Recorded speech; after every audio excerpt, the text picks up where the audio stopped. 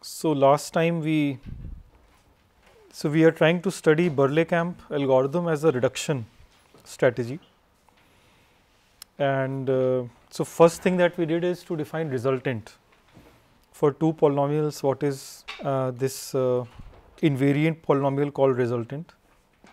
And we showed that we showed this lemma that if GCD, if A and B are co-prime over the function field x1, so we are thinking of AB as a univariate in x2 over fx1.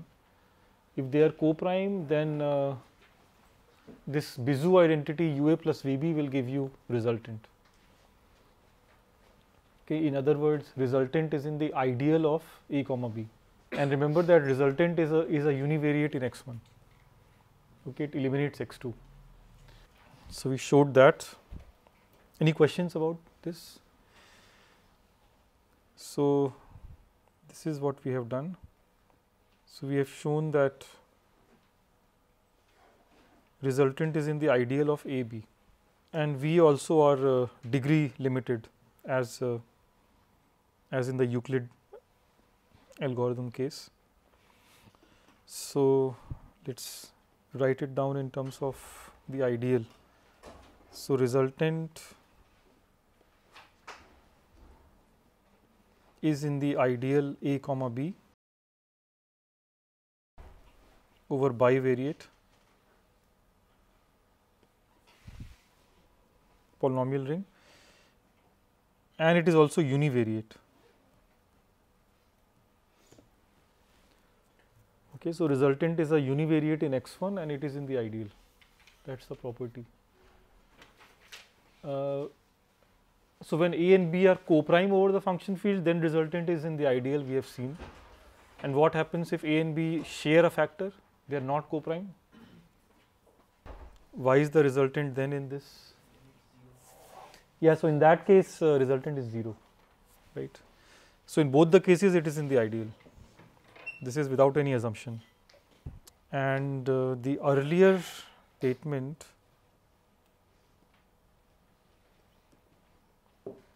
was for univariates.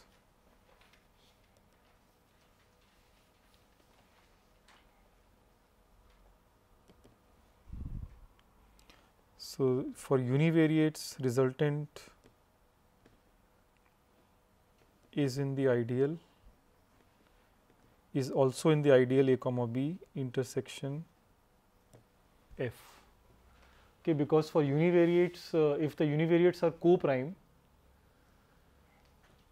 then the resultant is non-zero, it's actually 1. You can take it as 1. Why is 1 in the ideal A comma B? Well, because A comma B are co-prime, so actually A comma B will generate everything, right? So this is happening over Fx.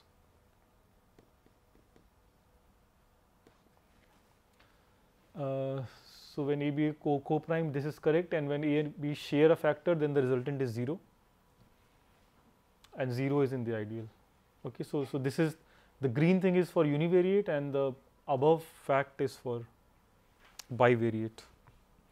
They look similar. Is that clear? So this is something to remember. And what is the degree of the resultant?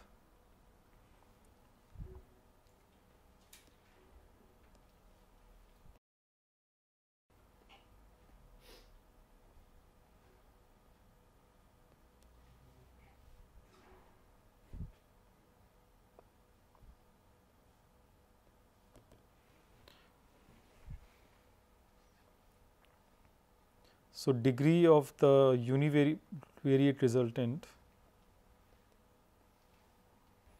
which is a univariate polynomial in x1, this is at most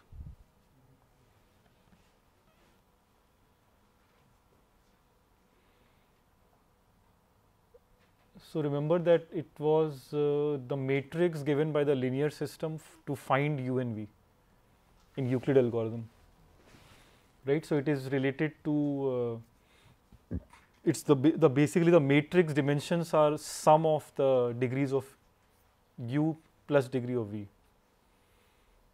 But then that you will when you compute the determinant, you will have to take the product. So it's kind of quadratic. So it is degree of b with respect to x2 times degree of a with respect to x1 plus the symmetric thing.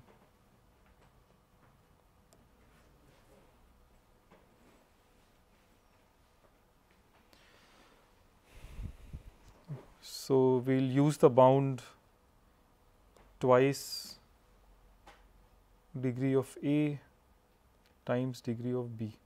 So if you exactly write down the matrix and check the determinant degree, you will get this bound. It's basically product of the degrees of AB, which is the total degree. So degree with respect to both x1 and x2, all variables. Product of that and this factor of 2. Okay. So resultant is we say that resultant is a low degree polynomial. It is univariate and it is contained in this bivariate ideal. Okay, so that finishes the discussion on resultant.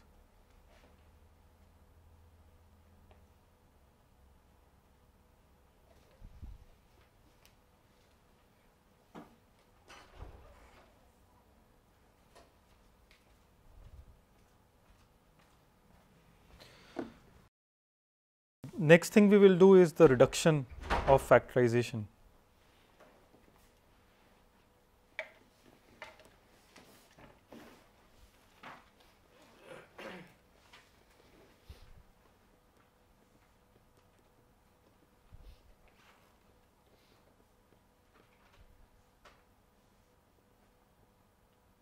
So say you have an algorithm that can factorize polynomials over prime fields, FP. Okay, how can you use this algorithm to factorize polynomials in the extension? Right, and this is non-trivial because polynomial which was irreducible in the prime field, when you go to an extension, it can easily reduce. Right, so in the prime field, you did not need to factor the polynomial, but in the extension, you will actually have to find roots. So it is highly non-trivial that these two things are actually related. On the other hand, if you can factorize over FQ, can you factorize over FP? Why is that? You just have to multiply some factor. Exactly. So FQ is a bigger field. So if you can find factorization over FQ, then to find factorization over FP, you just have to cluster the conjugate factors. Okay. So if you, for example, if you can factorize over complex, then you can factorize over reals, because the conjugate of square root of -1 is minus of square root of -1. So you just have to cluster the conjugates and multiply them, so you get a factor in the lower field. So FP to FQ is actually trivial, but FQ to FP is non-trivial, right? So the non-trivial thing we'll do, and then the two will become equivalent.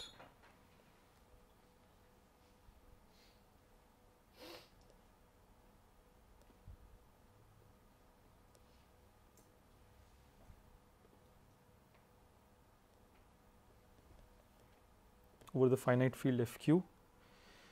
So you are given a polynomial fx,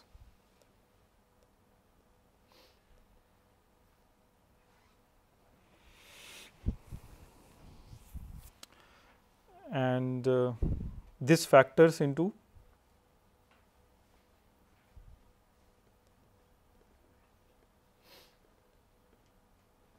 so recall all these results we had about factorization over FQ, right? So we can, by pre-processing steps, we can assume that fx factors as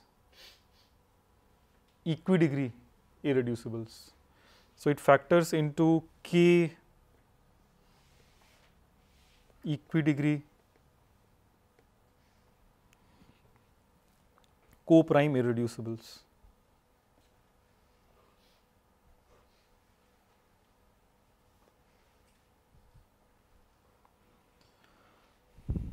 In FQX,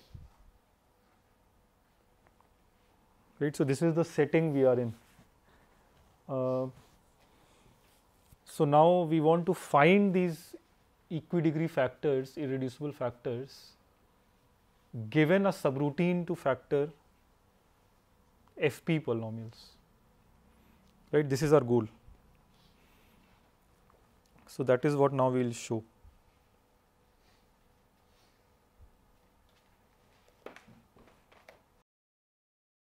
We will show that factoring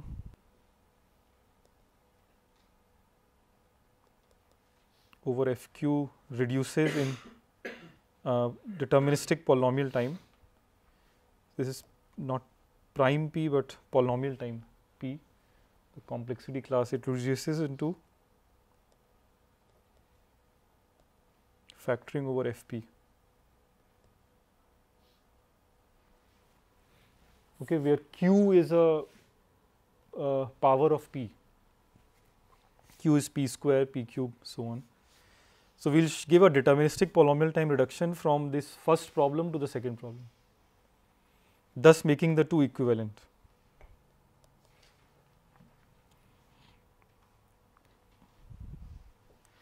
So further recall Burley-Camp algorithm, right. So, Burley-Camp algorithm will give you a G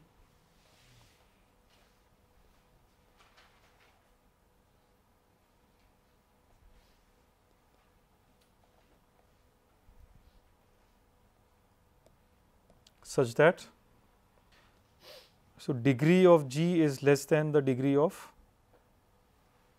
F, which we are calling D. So, G's degree is between 1 and D minus 1, and G raised to P is G mod F, right. So, this we were able to find by linear system solving, a non-trivial G such that this happens. So, this was step 1 essentially of Burley-Camp algorithm. Step 2 was that you will then take GCD of G minus alpha with F for all alpha constants, numbers 0 to P minus 1, right. So, that was the part which was expensive if P is large. So, we will actually modify that. So, the second step, which was taking GCD of Fx with G of x minus y, right, varying y 0 to P minus 1. So, that we will now not do. Instead, we will actually say that, look at the resultant.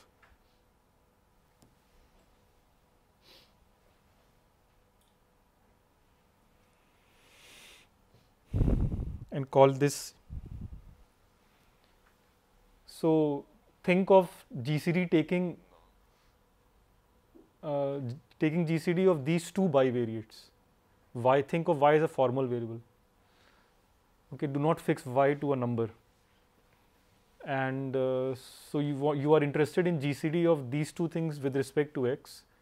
So, analogously, you should take resultant of these two. When you take resultant, this becomes a univariate in y, right. So, let us call this hy.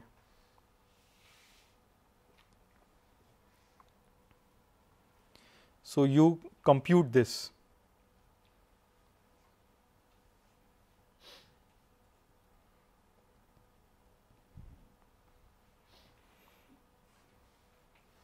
So, whatever you have learnt about resultant, using that you can compute it in deterministic polynomial time, and now what is the connection of this with factors of f? what do you know?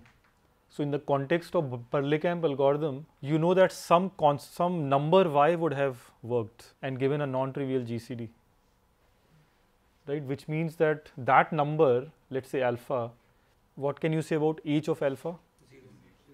Right. So all those good alphas are actually roots of h, and they are numbers, right? So here you can call the subroutine that factors over fp.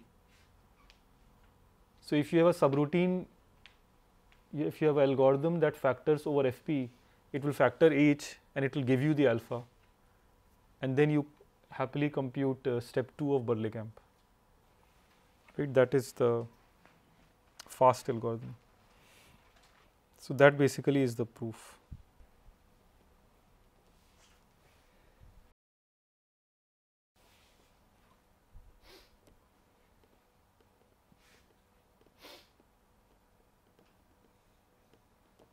So by the properties of resultant, we know that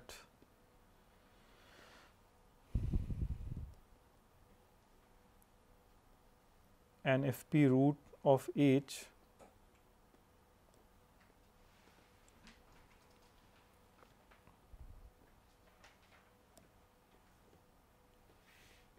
always satisfies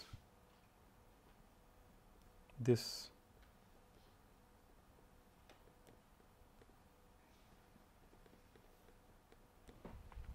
And this fp root I am calling alpha.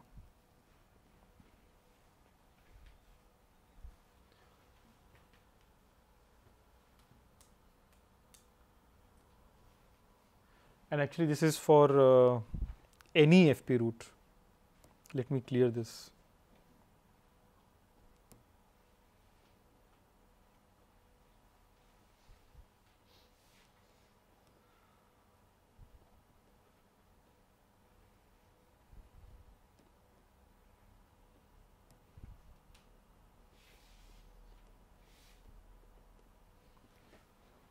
So any fp root alpha of hy will share a non-trivial GCD with f.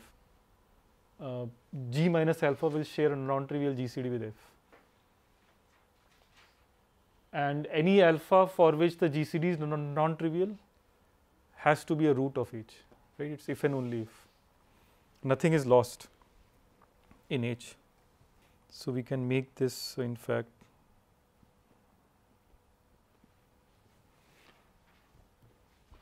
okay.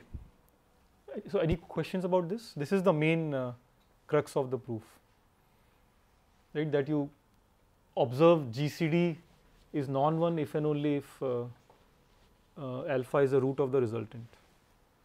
So you compute the resultant and factor it. This is the constructive proof. So instead of searching for alpha,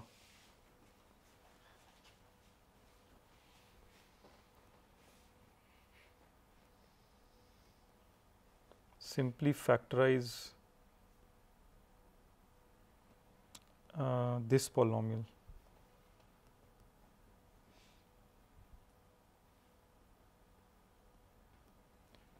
So you are only interested in the roots of h, right? Not quadratic factors or cubic factors, linear factors. So you can extract them by taking GCD with this, right? Y raised to p minus y contains all the roots, and it is also efficiently reducible mod h.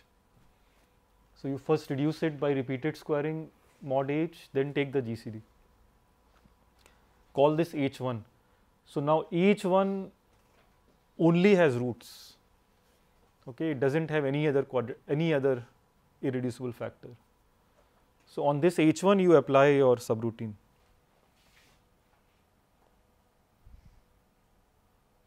H1 completely splits.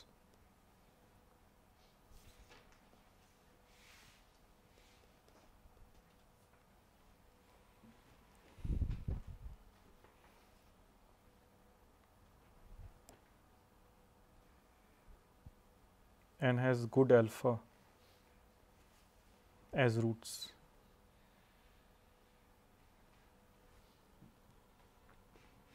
Okay.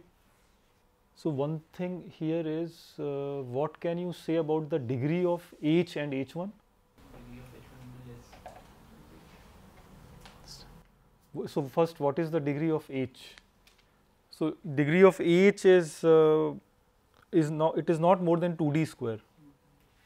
In fact, it is not more than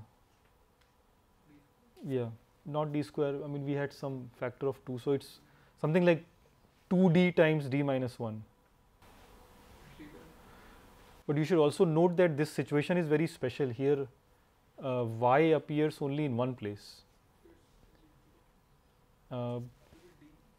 Yeah, so actually if you analyze it, it will come out to be D. 2D square is that easy bound. This will actually come out to be D, so let us note that. It's not very important, but good to know.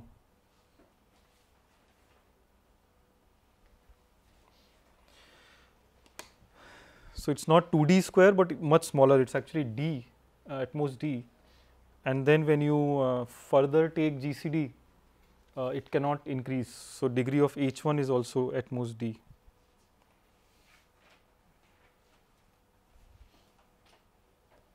Right. So these are all low degree polynomials. So every step here you can actually efficiently compute. Right. In deterministic polynomial time, maybe even slightly cubic time, you can do all this. This is all happening in cubic time, subcubic time.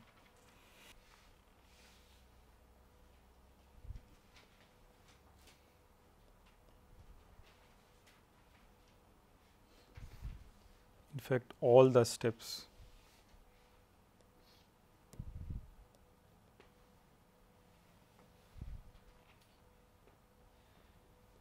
Are doable in polynomial in D log Q.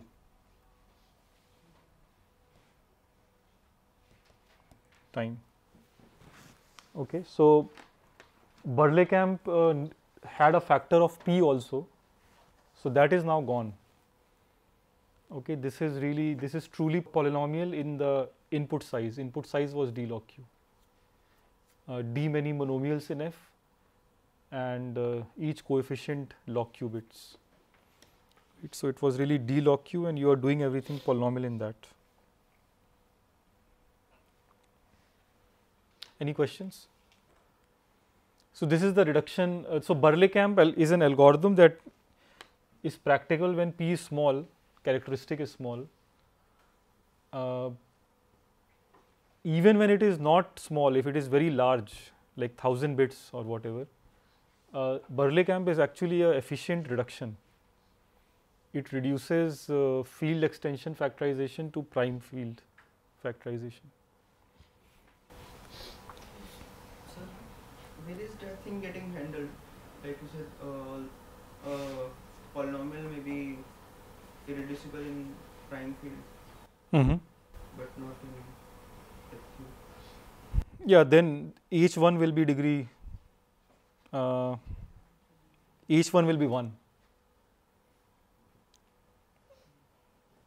So nobody says that H1 is degree 1 or more. H1 may just be 1.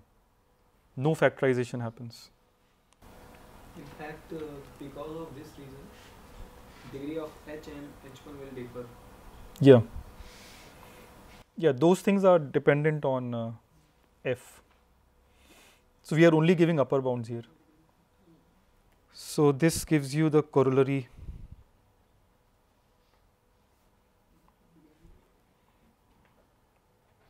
About FP root finding.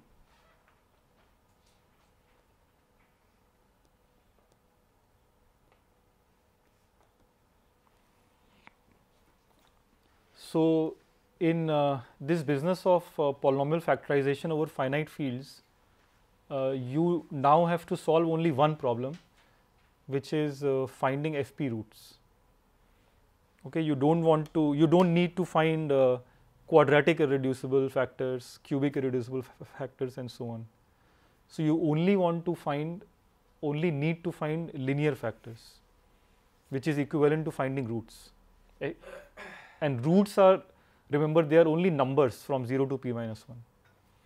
Right? So, if you can just find FP roots, then you can solve everything because of this reduction. In this reduction, ultimately H1 only has roots and they are all distinct. So, that is that corollary we note that for polynomial factoring over FQ, it suffices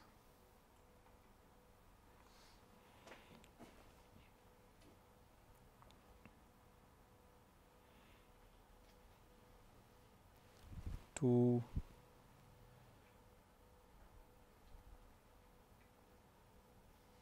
factor an F which is in FPX that completely splits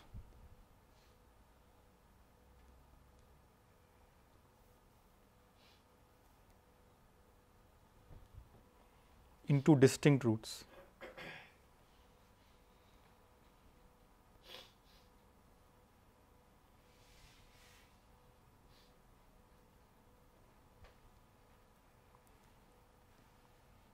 Okay, so completely splits, that is an highly non-trivial thing, and distinct roots.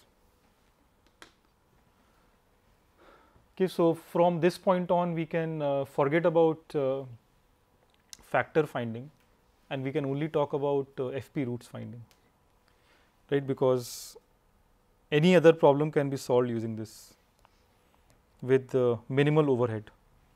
Sir, that's FQ in the first. Called factoring over. Yeah, that's true.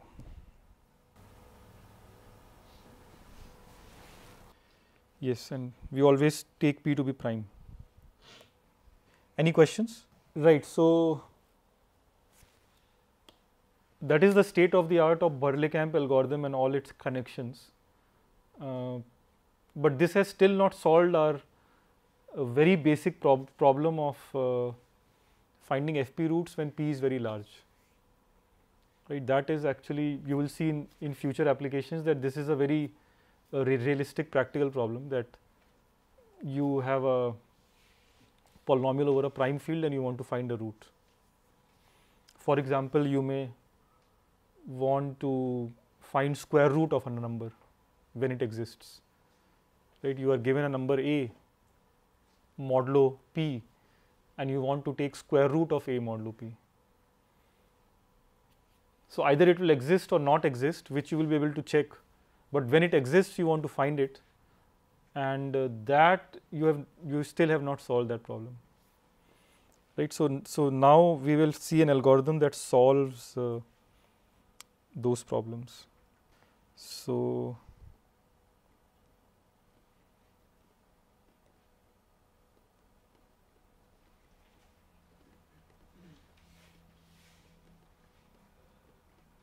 for exponentially large P,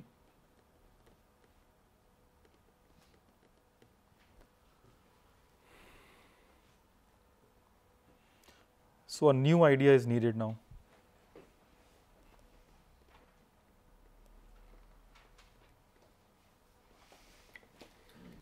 It's very old fashioned. Okay. And we will actually need randomization.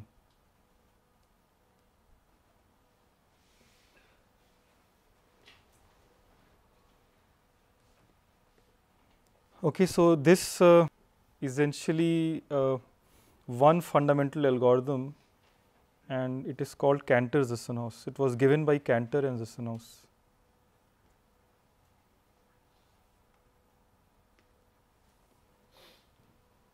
So we'll call it CZ.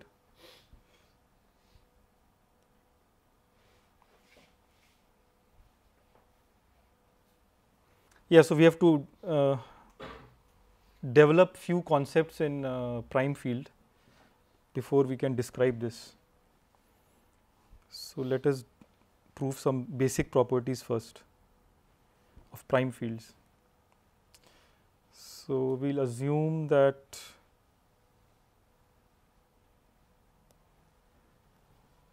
P is odd, P is an odd prime.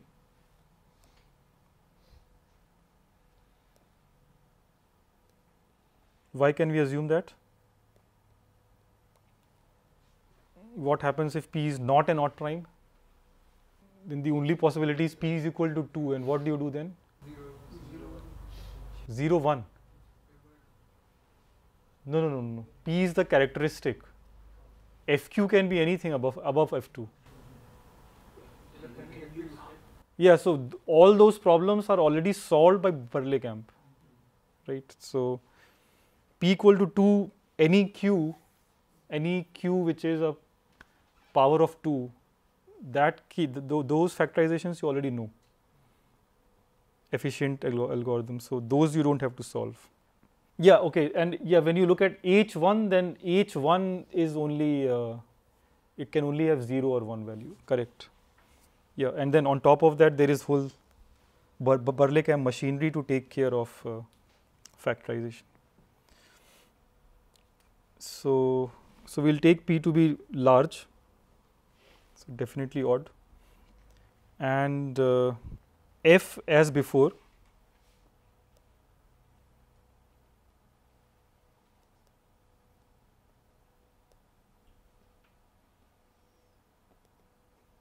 So we have already pre-processed F, and we are at the point where F just has FP roots distinct and no other factors.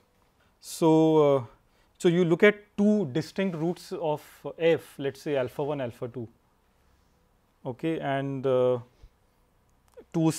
we somehow want to separate them. So factorization is basically separating the roots, right? So that separation we will do by transforming F. And the way we will transform is the simplest way possible, which is by linear shift.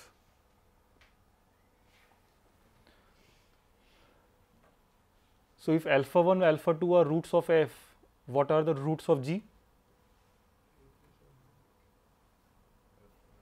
Alpha 1 minus A and alpha 2 minus A, right? So alpha 1, alpha 2 have been perturbed by A. Right. So when you perturb these two different elements alpha 1, alpha 2, maybe their properties become different and you can distinguish such that their roots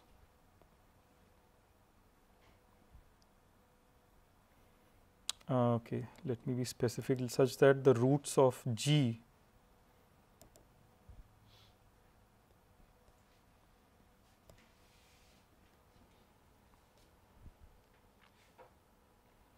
have different properties, and the specific property I am looking for is called quadratic residuosity.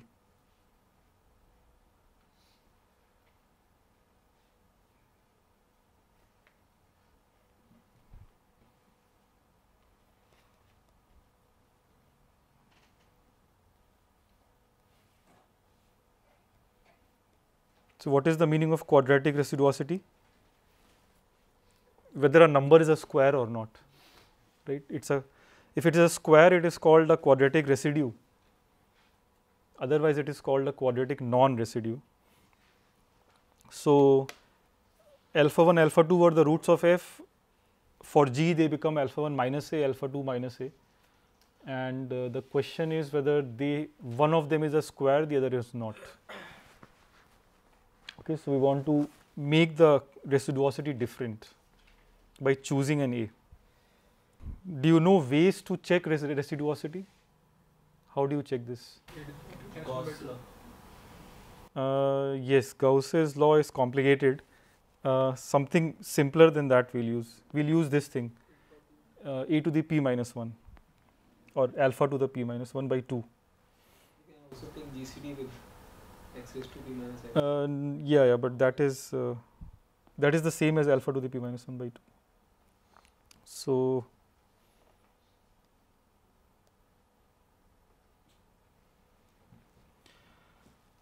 So we show that alpha is a square, or let me shorten this as QR.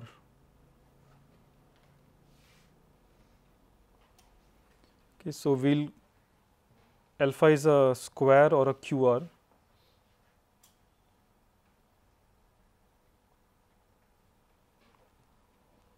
in FP if and only if alpha to the p minus 1 by 2 is 1 mod p.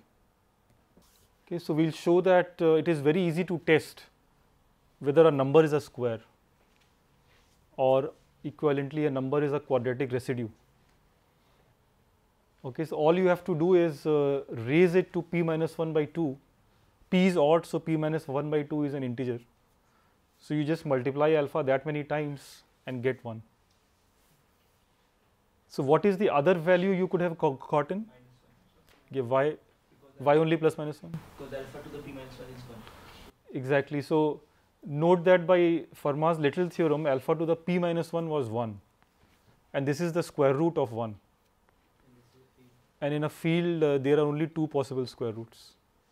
Both of them you know, plus minus 1, right? So this value could only be plus 1 or minus 1. So we are actually going with plus 1. And when you get minus 1, then all those alphas are quadratic non-residues or non-squares. So it's a very simple test. What is the proof?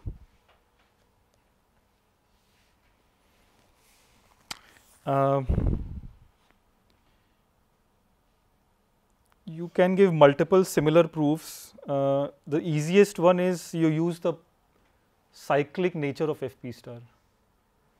So let G be a generator. G is also a polynomial. Let me not use G. So let gamma generate Fp star multiplicatively.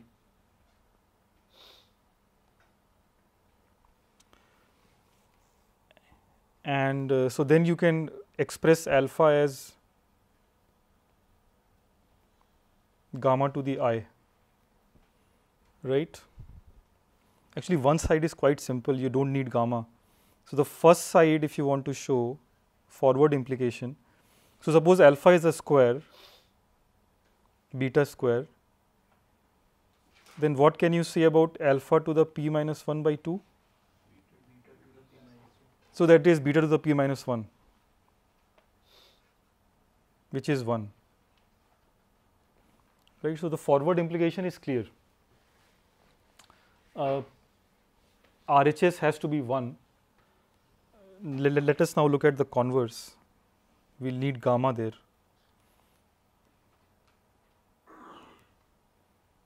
So say alpha to the p minus 1 by 2 is 1, which means that gamma to the I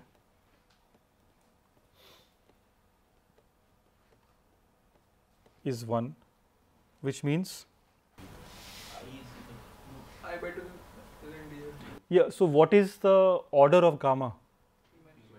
So p minus 1 has to divide it, because I mean no number below p minus 1 essentially, yeah, since the multiplicative order of gamma is p minus 1, gamma raised to anything, if gamma raised to m is 1, then m has to be divisible by p minus 1 by the order.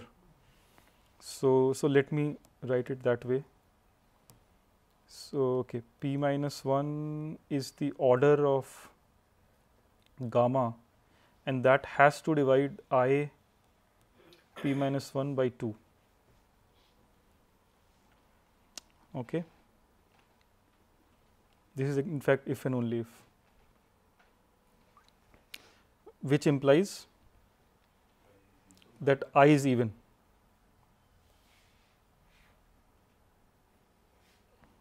Okay, this is also if and only if.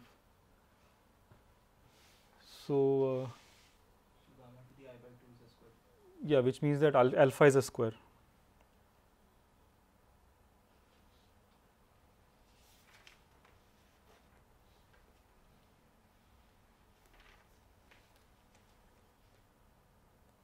So this in fact is all you needed. Okay, this is a proof for both sides. So kind of this discrete log of alpha, right? Discrete log of alpha with respect to gamma is I. This I has to be even. I is even if and only if alpha raised to p minus 1 by 2 is 1, which is then equivalent to saying that alpha is a square. Any questions? So in the literature in number theory,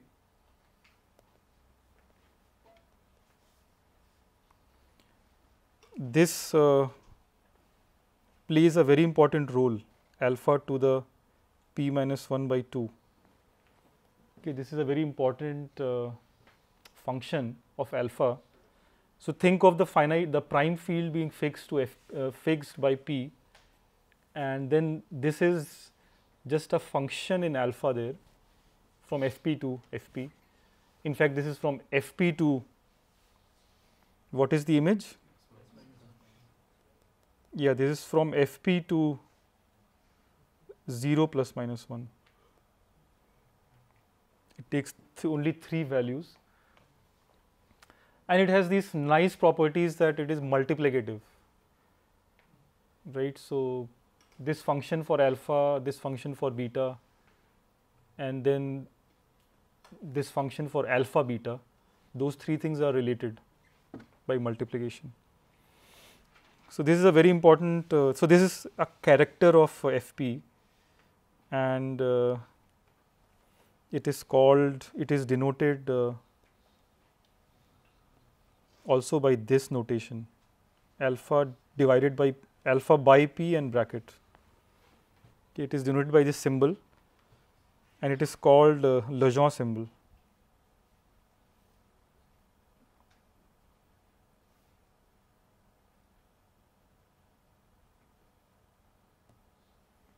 Okay, so this is the Legendre symbol.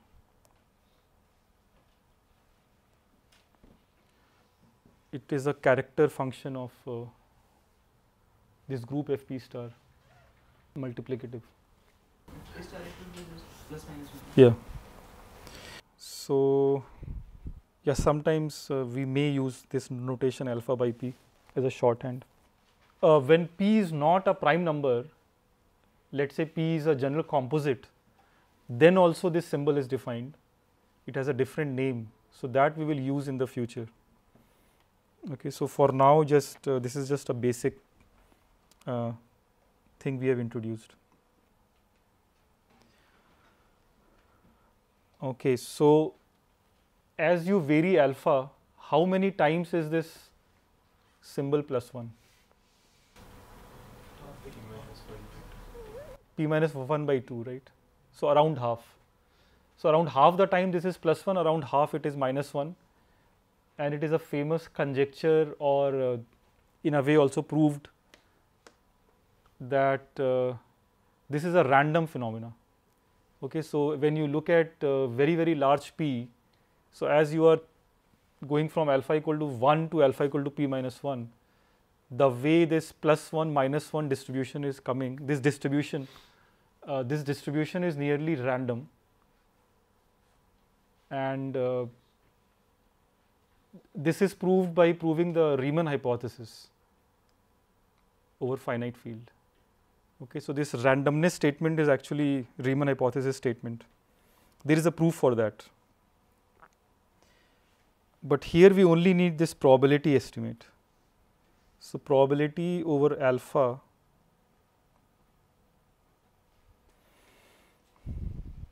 such that alpha is a square.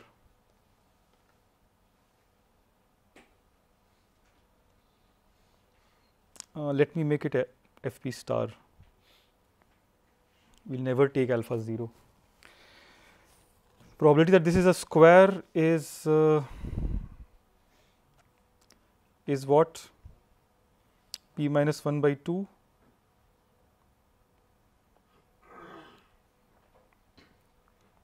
divided by p minus 1.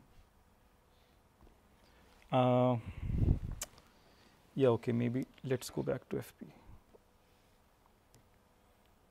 P which is less than half. Okay, so, oh, but that is not correct. Then I have to take p minus 1 by 2 plus 1.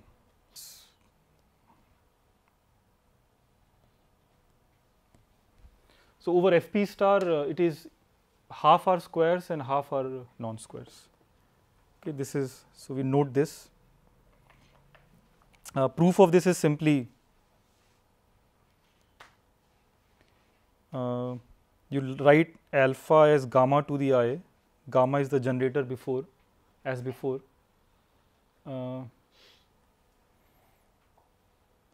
And note that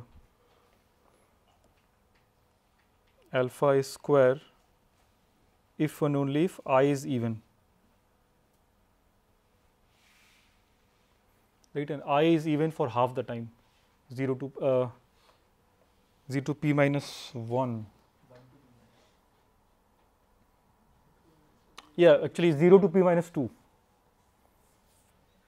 So, this I actually runs kind of mod p minus 1. So, here it is going from 0 to p minus 2.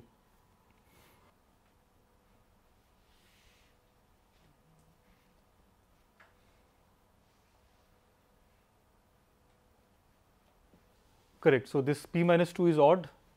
So, in this interval you have half evens and half odds, right, that is the distribution. So why you are taking p minus 2?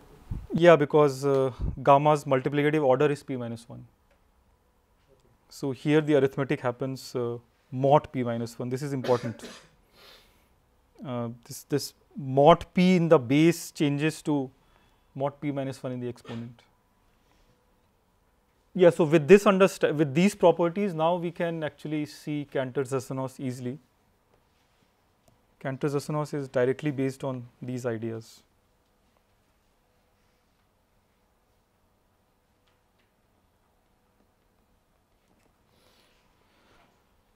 So, the idea is that you pick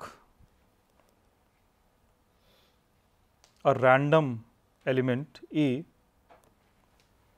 Okay, this notation means that you are picking A from 0 to p minus 1 by flipping coins. So, how many coins will you have to flip to discover A? Right. So, A has or in fact elements in FP require log p bits, right. Each bit will cost a single tossing of a coin. So, A will require log p random bits, which is not too much. If you have a coin, you can flip it those many times. So, then you would have picked A. So, then it is expected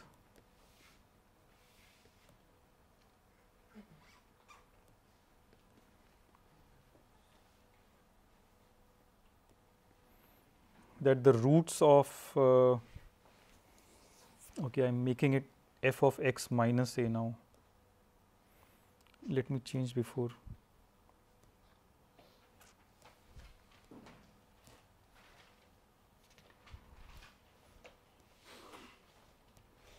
So, the roots of f of x minus a have different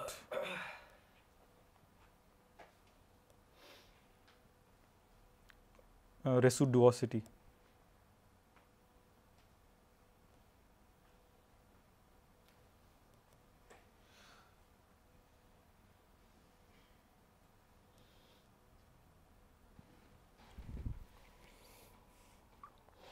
Right. So, say original roots were alpha 1, alpha 2, new roots are alpha 1 plus a and alpha 2 plus a. And say these two roots have opposite residuosity. Okay, one is a square, the other is a non-square. You know how to test for square, right? How do you test that?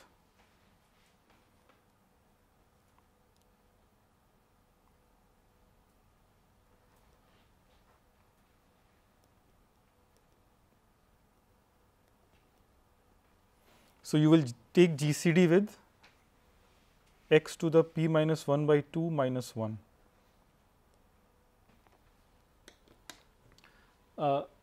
So, because of this property that you saw before, alpha to the p minus 1 by 2 minus 1, right, you know that any square has to be a root of this, and this has exactly p minus 1 by 2 roots. So, the roots of these actually are clustering all the squares. So, if you take the GCD of this with f of x minus a, then alpha 1 plus a will come out if and only if it is a square. So, if you can distinguish alpha 1 plus a from alpha 2 plus a by reciprocity, right, then they will be separated. So, f will be factored. I mean, f of x minus a will be factored, but since you know a, f is also factored. Is that clear? Yeah, repeating will not help probably then. So, let me write, say alpha 1 plus a, alpha 2 plus a, or you can only look at one root actually, two are not important. So, say alpha plus a is a root, is a 0 of this f x minus a, and say it is a square.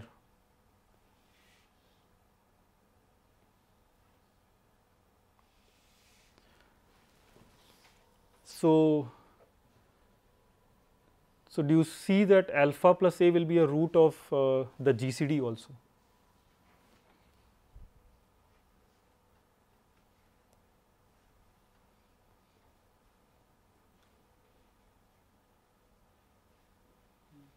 Right. So, the square, the roots of the zeros of f of x minus a, which are squares, they will all be clustered out when you take GCD. So, if in f of x minus a there are two kinds of roots or zeros, then you factor it, right. So, your goal is to pick an a such that f of x minus a has different kinds of roots. So, at least one root should be there which is a square, and at least one root should be there which is a non-square. If all of them are square, I mean this game you could have played already with fx. So, in fx, if if there is a root which is a square and there is a root which is a non-square, both of them are there, then when you take GCD with x to the p minus 1 by 2 minus 1, f would factorize. So, actually the bad case is when f has either only squares as roots or only non-squares as roots, in which case you will shift by a and try to make them different. If they are different, then GCD factors. So, that is the algorithm. So, Cantor-Zassenhaus algorithm is very simple to implement. So, you are given in the input a polynomial in fpx of degree d, and it is pre-processed. So, all the usual assumptions hold. In the output you want to give a factor.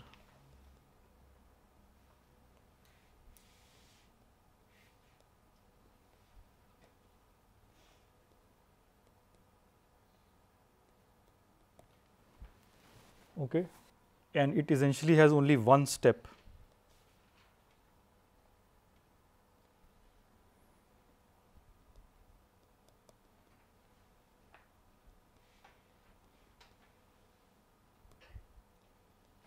So, this one step is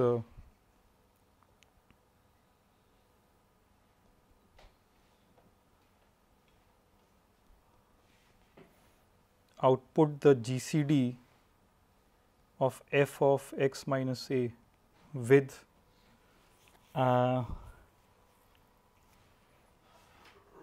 x to the p minus 1 by 2 minus 1.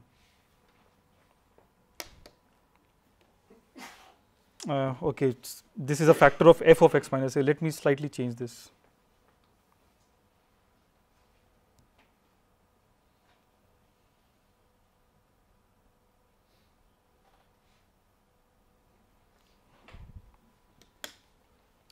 So, I mean, if you can take GCD of f of x minus a with that polynomial, then you can as well take GCD of f with x plus a to the p minus 1 by 2. So, that is what we are taking, and whatever answer you get, you output it. Okay. So, if your choice of a was lucky, then in f of x minus a, there will be two roots which have opposite residuosity. Okay, and with that luck, GCD will factorize f. Okay, so there is only one step. So let us analyze this.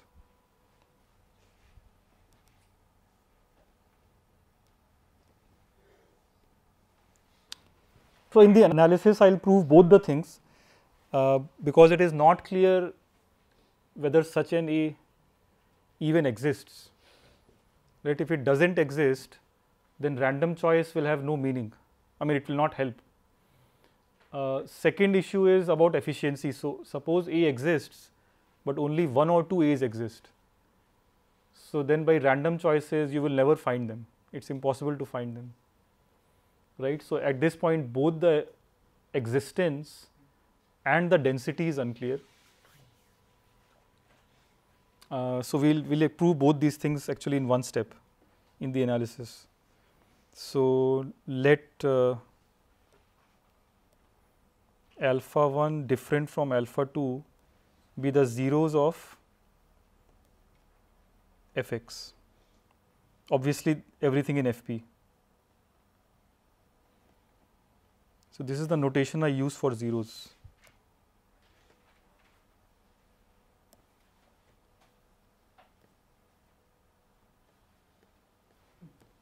And so then this means that alpha 1 plus a different from alpha 2 plus a, both of them are zeros of x minus a. And suppose they have the same residuosity.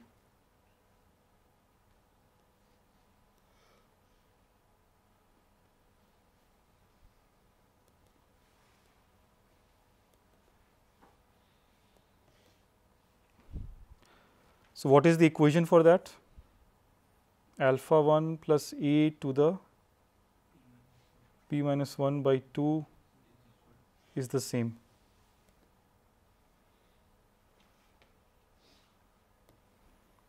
Right. So when you multiply it p minus 1 by 2 times, you get the same sign, plus minus 1.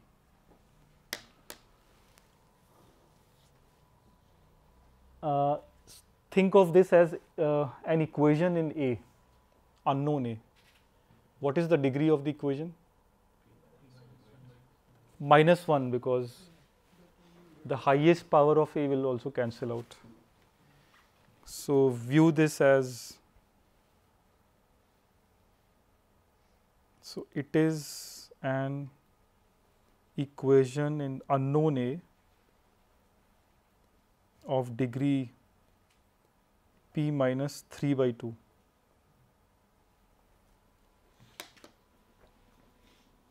Now for an equation of degree p minus 3 by 2, how many roots can be there? Which is very small. So this means that number of bad A's is less than equal to p minus 3 by 2. Right, which means that number of A's that discriminate alpha 1 from alpha 2, or let us be precise. So number of A's for which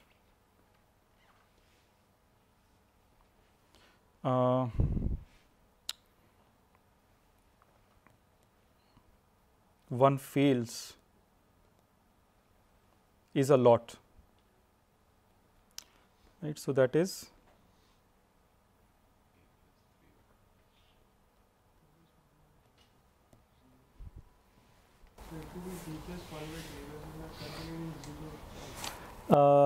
yeah, we can also consider a equal to 0. It will not change anything. So, number of bad a's above is limited by the degree. So, number of good a's, which means that they are able to discriminate alpha 1 plus a from alpha 2 plus a via reciprocity, right, that is p plus 3 by 2, which is at least half.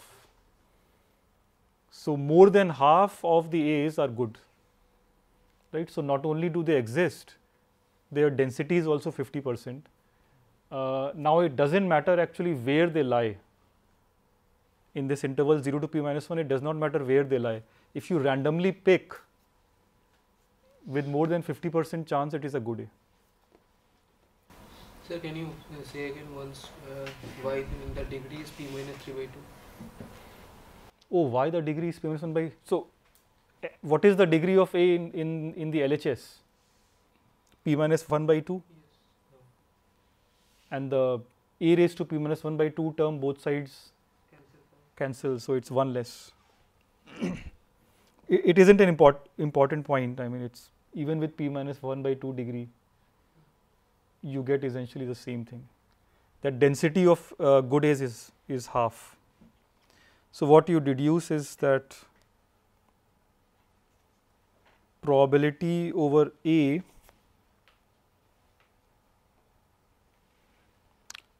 in FP, that the Hx that you are outputting, Hx is non-trivial given that F factors.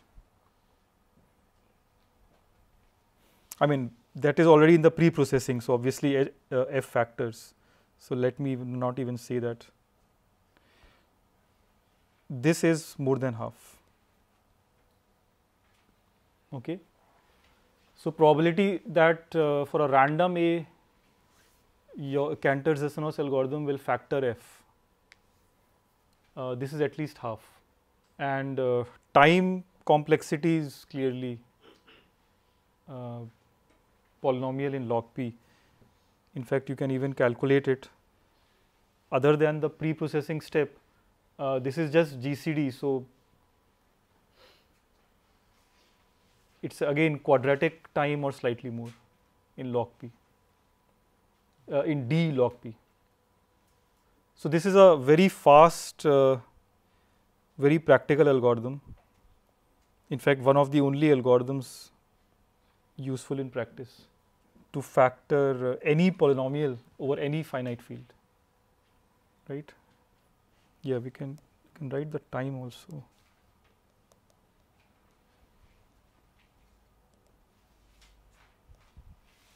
So, this is for repeated squaring. I mean, again this GCD computation is possible only because of repeated squaring. This is a very special polynomial, x plus a to the p minus 1 by 2. It is exponential degree, but then it is a single exponential. So, you can compute it by repeated squaring mod f. So, you square, then you divide by f, then you again square, then again divide by f. So, that will go on for log p steps. So, there are log p multiplications and then division and then GCD. So, log p times linear in D log p plus the eventual GCD is O tilde D log p. So, which is O tilde D log square p. Okay, so, it is merely quadratic in log p. In D, it is actually linear time. Right. So, it is a very fast algorithm, although there were these pre-processing steps which were expensive. Pre-processing took around cubic. That is for the GCD. The D log p after the plus is for GCD. The first one is for reducing exponential degree second polynomial.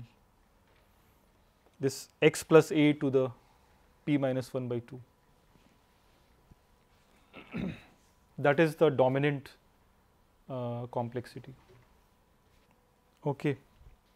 Yeah, so if you look at the overall factoring algorithm, overall factoring takes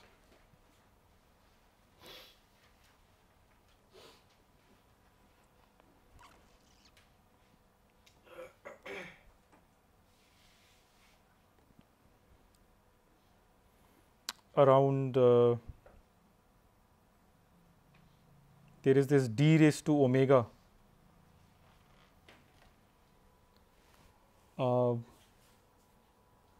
in the pre-processing it was actually d cube, but I mentioned that if you used fast matrix multiplication methods you can actually make it faster.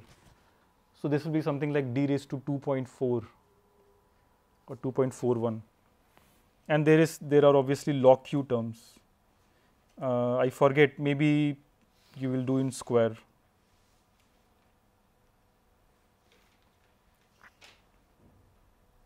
So this much time. Okay, it is subcubic. If you want to, so when you combine all these components of factorization, this irreducibility testing, then Berle-Camp, and then Cantor-Zassenhaus overall. There are improvements to this. So Kedlaya and Oman's few years ago gave a subquadratic time method.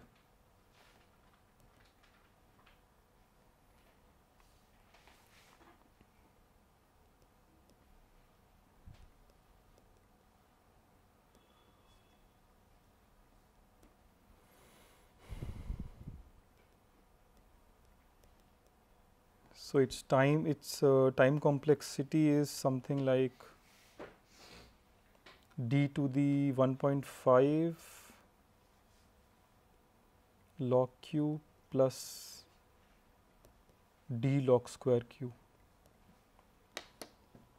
Okay, so this is instead of d to the 2.41, this is d to the 1.5. Okay, it is subquadratic. It is still not linear time, but this is the best known. So polynomial factoring from the very beginning over finite fields, from scratch you can solve in this much time. Okay. Any questions? Is it the same amount of random? Probably. When you randomness is only from this picking of random points in FP. So that isn't too much. It is the other linear algebra steps, etc., which is costly. Okay.